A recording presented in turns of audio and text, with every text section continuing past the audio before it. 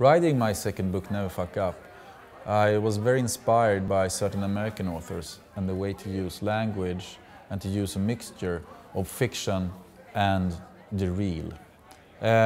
Especially authors like James Ellroy, Dennis Lehane, Elmore Leonard use very hard-boiled language.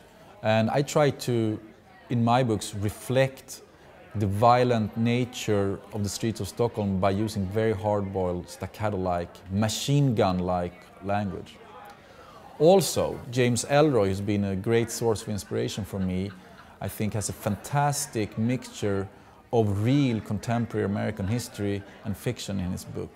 And also in my book, Never Fuck Up, you will find a story and a plot where the reader actually, by the end, won't know what is real, what is authentic, and what is just fantasies from my head.